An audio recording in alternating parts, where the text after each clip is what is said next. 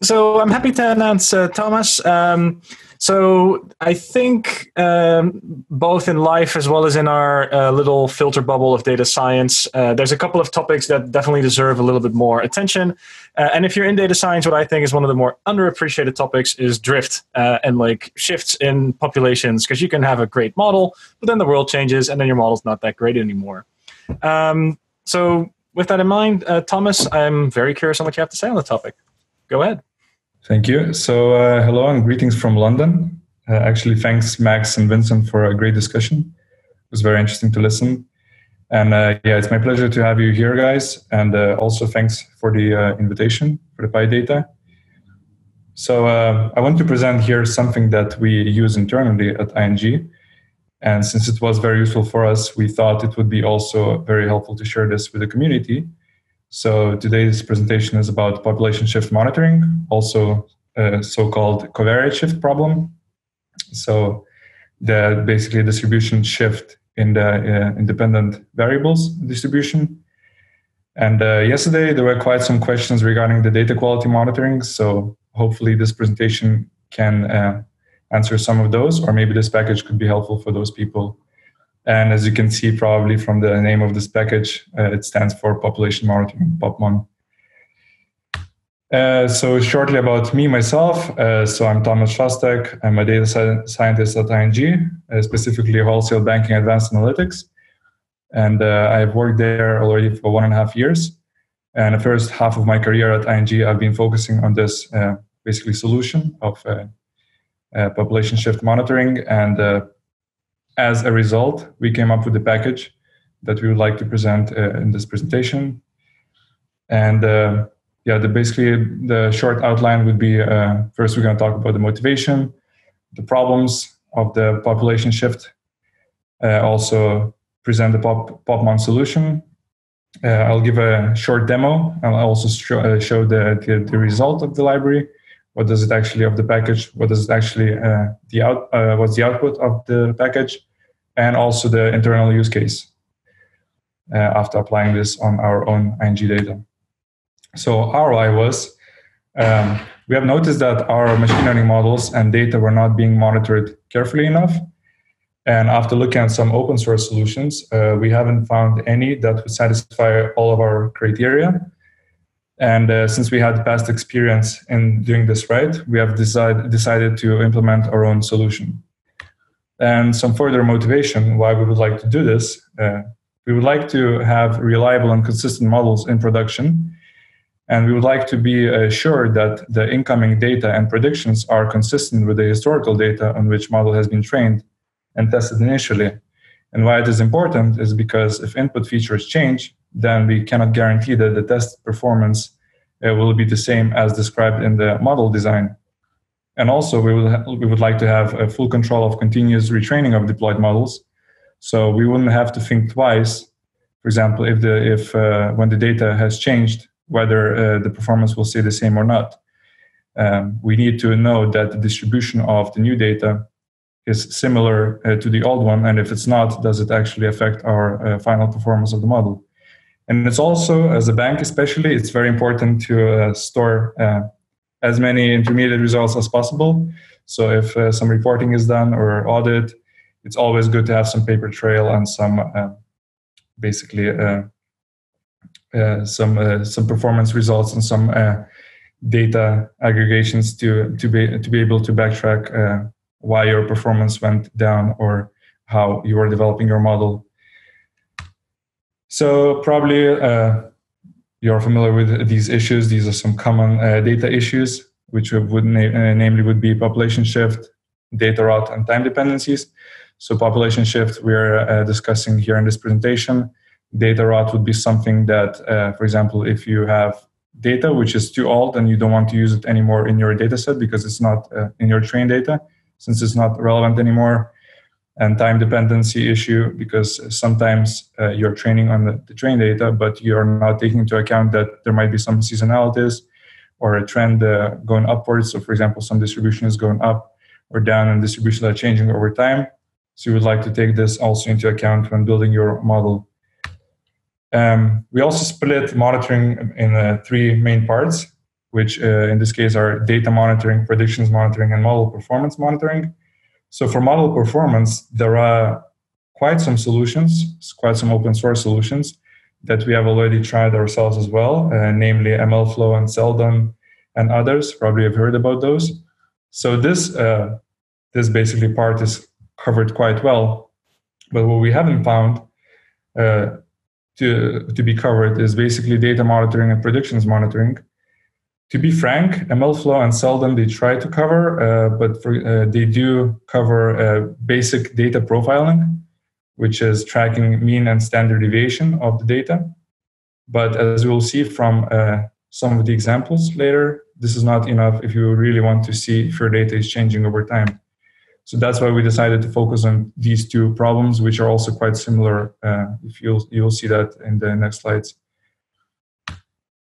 So here you can see basically in this image how the data points are shifting, and therefore the histogram of the data is changing. However, the data profile stays exactly the same. So here you can see on the bottom the box plot. So basically the data profile, you can see mean and standard deviation of the data.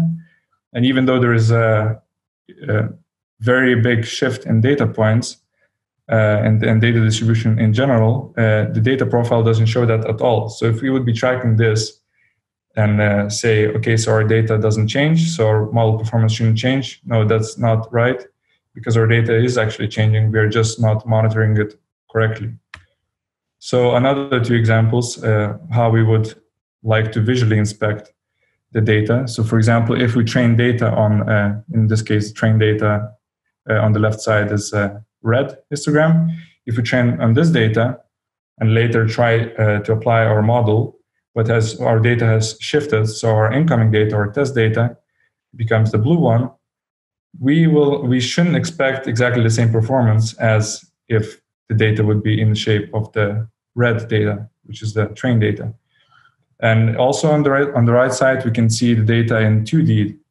So basically, you can see two features here, and you can see that train data is very different from test data. So if you train your model on train data and your test data starts to drift away, you would like to notice this and to retrain your model, or together with the train data, or just on the new test data, depending on your use case.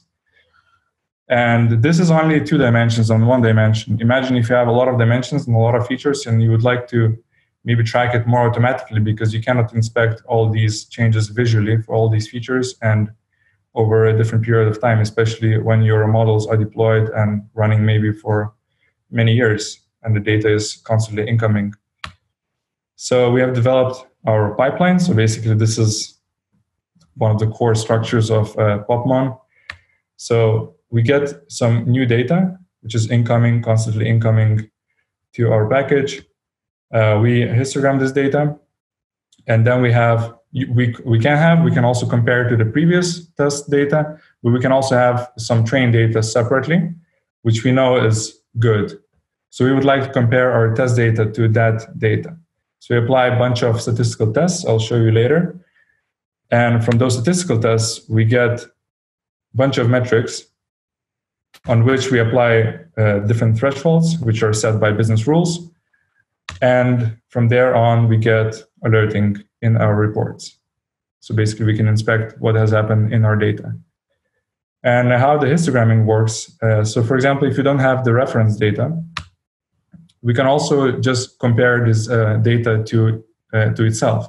Basically, if we have some, let's say 1 year of data, we split this data per week. And we want to see if this data was consistent over each week. So for example, if we zoom in on week 1, we want to compare if the week 2 is similar to week 1. And how do we do this? We overlay this data on top of each other, and we get 2 histograms on top of each other, and we can see that they're quite different. And we can visually see it, and as I said, it's a very manual process, but how do we actually make it automatic and more tangible? So we apply a bunch of statistical tests, like in this case, Pearson correlation could be applied, chi-squared, Kolmogorov-Smirnov, and also many more tests. We have applied some or implemented more tests from different papers. And we have made this functionality of implementation your own test very easy and intuitive in our package. So you could go and try your favorite statistical tests as well. And you would ask, why histograms? So histograms are very useful because it contains a lot of aggregated information. So basically, it's good for us, especially when you work in bank or when you work with a lot of consumers' data. You want to avoid to have data privacy issues, and histograms aggregate this information. So basically, it's difficult to link this data back to a specific person. Also, it's good for size. So basically, histograms are very lightweight, so it's easy to store, and also light for sending over APIs. So imagine you don't want maybe to send the data to a server where Popmon is running. You would like to maybe first create those histograms, which would be very lightweight. You send them over API, so you don't leak your data. The API is very fast. You don't burn too much internet bandwidth because you don't have to send so much data as in like sending gigabytes of your raw data. And also monitoring works identically with both big and small data, because when you put it in a histogram, it doesn't matter how many rows you had before. If you still have the same number of bins, your count basically will just change. So in the case of monitoring, this is very beneficial because it doesn't matter how much data you have. The pre-processing will take some time, yes, but after this is done, it's as fast as with big data as with small data. And it's also more visual. It adds a lot of information. So you can immediately see distributions of data from histograms. And also, as we saw from before, useful for applying all sorts of statistical tests. So we touched now like data monitoring, but if you look at the prediction monitoring problem, and specifically if you have, for example, posterior probabilities as an output from your prediction model, this can be interpreted very similarly as a data monitoring problem, because we can histogram same probabilities and just input this as a feature, as a data feature basically, and apply exactly the same statistical tests. You can see the trends. Is the mean actually shifting of this histogram? Do we get an improved performance overall, and these type of things? So this is very powerful. And for more advanced users and cases of this library, you can even later correlate this data, these probabilities to the changing data. So that's also a very interesting use case. So Popmon is useful for both data engineers and data scientists, as well as data analysts, of course. So it's great for data exploration. You can immediately see data patterns, trends, seasonality, outliers. It's also very valuable for early inspection of covariate shifts. But it can also be used for data ingestion pipelines. So you can monitor your incoming data to prevent drop in performance. So for example, as we already discussed, if the test data doesn't look the same as trained data, we cannot guarantee the performance of our model. And also we have made stitching available. So basically, if we already applied some of monitoring on some data and you have more data incoming in batches, so over a certain period of time or over some records. So let's say you have a batch of 1,000 records, you can basically stitch it to existing data and apply Popmon on it and see if this new batch is actually similar to the data you have seen before. If it's not, you would like to alert and look into that data. So recap on some of the concepts. One of the concepts was profiling. So we also do store basic statistics such as mean, standard deviation, median. But also we apply statistical comparisons, statistical tests, and also we have multiple reference points. So for the profiling part, your favorite statistics. Also statistical tests on histograms in the statistical comparisons, chi-squared, Kolmogorov, Smirnov. But what I would like to zoom in here is that we have multiple reference points. So you could say, as already mentioned, you can look, for example, at the incoming data, you can compare it to the previous incoming data. So let's say this new batch, you can compare what was the last batch and does it look similar, the data in the new batch. Or you can say you have a holdout trained data set that you compare your newly incoming data set to. You can also say compare a new batch of data to, let's say, rolling sliding window of 10 last batches, the mean of 10 last batches of that data. So yeah, different reference points for different type of business purposes. And we also have a so-called concept traffic lights, which is the way we alert. So there are two ways of alerting. One is static, and one is more dynamic. So the static basically would be you define a rule and you say if data is outside of some range, so let's say between 100 and 1000, if the value is outside of this range, we want to alert. But this is very tricky because you would have to define these specific rules for each feature, which can be very cumbersome, and also it might be very difficult because data is also changing over time. So what we propose is also dynamic configurable bounds, which are defined by standard deviations.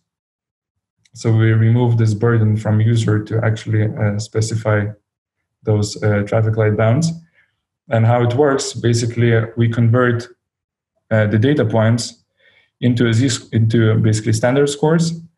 So we take each bin. So here, if you see this plot, we get, for example, mean of histograms over time. So we have here 52 weeks. And we compare how this mean of each week compared to the reference data that we have somewhere left out.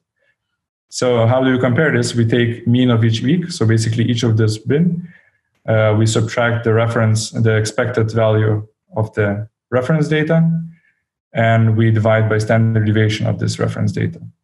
And based on that, we can plot this data, you can see in the right plot, and after setting the configurable monitoring bounds, you can see that some of those data points are outlying, but that's specifically for this presentation because we set those configurable bounds quite low just to see that it's actually working and some data is outlying. But ideally, in the perfect world, those cases would be a bit higher. Maybe those configurable bounds would be like 4 and 7, so that we catch real outliers. And yes, to maybe just as a quick explanation how the future plots will look like. So because before I presented histograms per week, so in the other plots that we're going to look at, it's going to be more over time, because we convert all those histograms per week into some metrics. So for example, in this case, we profile this week, so basically a histogram of 1 week into the mean. So we say that's this first bin is the mean for that week, and that goes over time.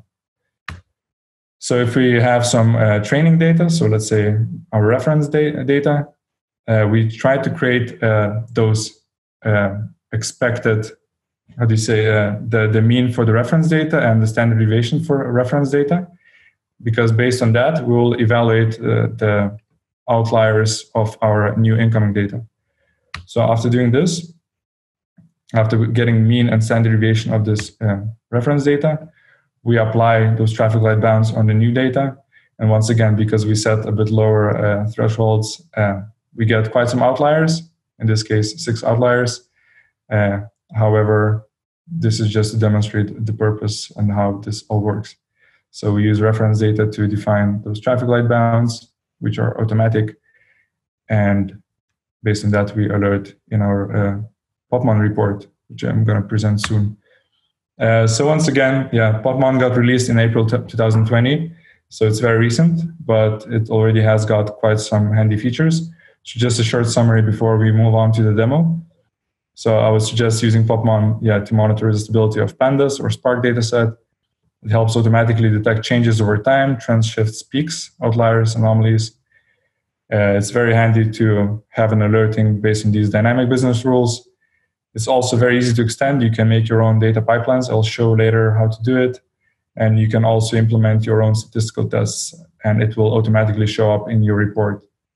And so far, we looked more into 1D histograms, so basically per one feature, but you can also create features, basically 2D histograms from 2 features and more. So how would you use Popmon? In this case, it's a very simple example. We import some data sets. So in this case, a car insurance data set, which is a fake data set. And just by importing Popmon, we basically extend the pandas functionality, and we add an extra function, which in this case is a Popmon stability report. And just by calling this function and specifying your date column or batch column, you can basically get the report and simply output it in Jupyter notebooks just by calling this variable which stores the output of the function. Here is even simpler example. So if you already have your data frame somewhere before in the previous steps in your Jupyter notebook or anywhere in the code, you can basically import Popmon, call this function, and with this additional function to file, you can basically store your HTML report. So no internet traffic is required. This also works offline. So once you have this HTML file, all the libraries are in the file. So basically you can send it over and it's going to work for everyone. So this has been quite some talk.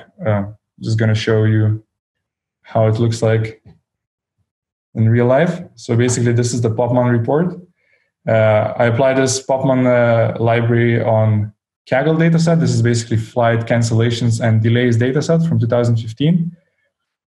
So you might be able to see quite familiar features here. Once again, we get our, on the x-axis, we get the time axis, or could be also batch, depending how you define your problem. But in this case, it's time. We histogram our data per 2 weeks. So in this case, we can see that count. So basically, number of flight cancellations or flights happened per 2 weeks. It was around 2,000. So that's how you should interpret these bar plots. And this is quite handy because you can immediately see all the profiles that you can actually also define yourself. So some basic statistics. You can here easily change features. So something what is interesting here that I immediately noticed from this data, and which also makes sense, is that you can see that canceled gets value 1 or 0, and that we see the spikes in flight cancellations around the period of Christmas or in the winter period, because obviously there are more flights canceled due to weather conditions. So this can be obviously seen from this data, and based on our traffic lights, you can see that this data is outlying. It's above the yellow line. So something we could look into, something that would be interesting for us to look in if we train this on, if we train our model on this data. Another section is comparisons. So this section basically entails all these statistical tests that I described. So chi-squared here, so it looks a bit cryptic, but once you get a grasp of it, it becomes very intuitive. So basically you can see how the chi-squared was changing over different weeks. So here we compare each week with the previous week. That's why it's called previous. So for example, if you look at canceled, we can see that some weeks had very odd behavior. So we would like to zoom in maybe on these specific weeks and look what have happened here. We can also see to the reference data, so ref chi-square. So we can also see that in the winter periods, those basically there were more flight cancellations. Also, with something a bit more handy is the immediate traffic lights. So you can see that if you got any yellow or red lights. So here you can see red because those last bins didn't have enough data. But that's also a good indication that our last batch didn't have enough data. So good for testing purposes. But you can also see that there were a bit more odd behavior in winter here regarding cancellations. Also, we have more aggregated alerts. So here you would like, if you would like to see everything for all the features. So number of red alerts, number of yellow and green alerts. And also if you would like to expect histograms itself. So for example, in this case, we had airlines. And how do those how do those histograms compare to the previous week and to the reference data? So in this case, we compare the airline distribution. So basically specific American airlines, how does this distribution change over those weeks?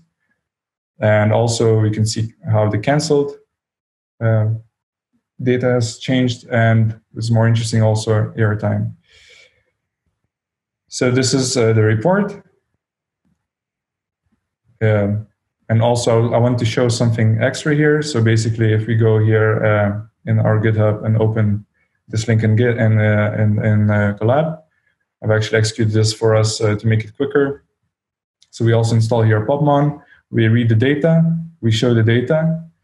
This is also some dummy data, and we would like to generate the report. It just works here out of the box in Google Colab. So basically, we call a stability report. We say which features we want to see. So in this case, we specifically specify what we want to see. But if we don't define features here, it would basically just create all the features from the data frame. And also, you define time width that you want to see, like over 2 weeks or every month or every week. So it depends if you have some prior knowledge about your data and the seasonalities and these type of things. Maybe this is a bit more handy to configure this beforehand. So this is the report. We're going to skip this for now. But what is also very interesting that we don't necessarily have to work with this report. If you don't like the report, but you like the functionality of this library, of this package, you can basically just use the output of this. So basically by calling the data store, because we store, in the data store, we store all the intermediate results. So same profiles, comparisons, dynamic bounds, and all these things. We store them in data store. And we can basically plot them ourselves here in singular plots without need to run the whole reporting stuff. So here, for example, if we look at the data store, specifically profiles, we can see what keys we have. So these were the features that we defined. And let's say we want to see all the profiles for the age, for our feature age. So we get all the profiles, mean, standard deviation, and quantiles, all this kind of stuff. If we want to be a bit more specific, we say, okay, we're interested in these and we want to inspect that. This is data over time. So basically, as we have defined, it's bent per 2 weeks. And we can easily plot this ourselves without need for the whole report. So just in a couple of lines, we have got this nice and handy plot. So let's come back to the presentation. So you might be wondering, how do I create such pipeline one myself? So maybe a bit more custom report. And here I'm presenting a very simple pipeline. So what basically you have to do is importing the building blocks, which are important on top. You can define your business monitoring rules. It also works if you don't define them, because we have some good automatic monitoring rules, which in this case would be 7 for -4 and -7 as well. But I just left it here just for the demonstration that it can be easily changed. Then if you look a bit below, you can see the data store object, which is basically a dictionary in this case. It serves as an intermediate state. So when we apply these modules in our pipeline, you can see that in the list of modules, for example, his splitter, that these modules have different arguments, such as a read key and store key, and these are basically referring to the place on data store where to store the output of this module and where to pick data from. So basically, these modules are picking data from data store and outputting in there. That's why we were able to basically play with our data even after displaying the report, because all this data is being stored, the intermediate data. And then you can play with this data and do further research on that. Yeah, as easy as this.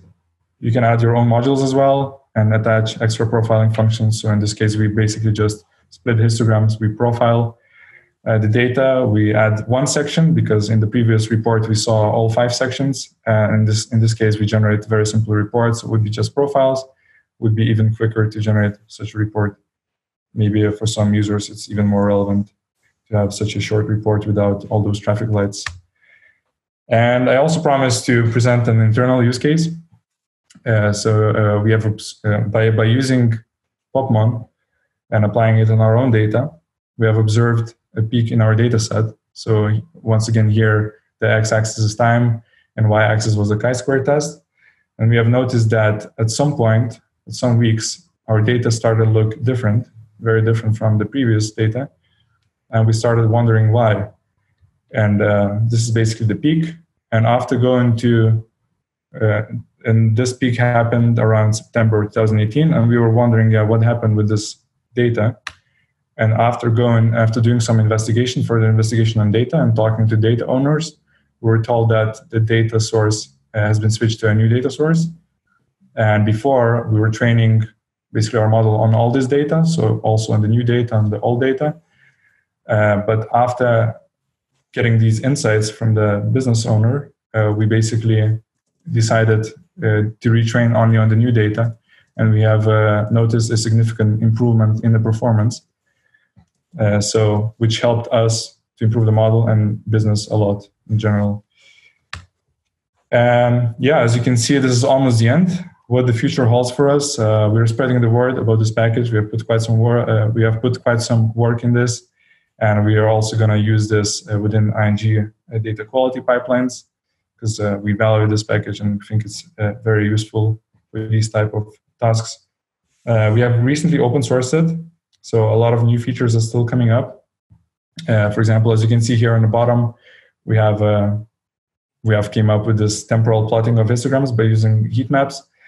So in this case, you could easily debug by visually inspecting your histograms going over time.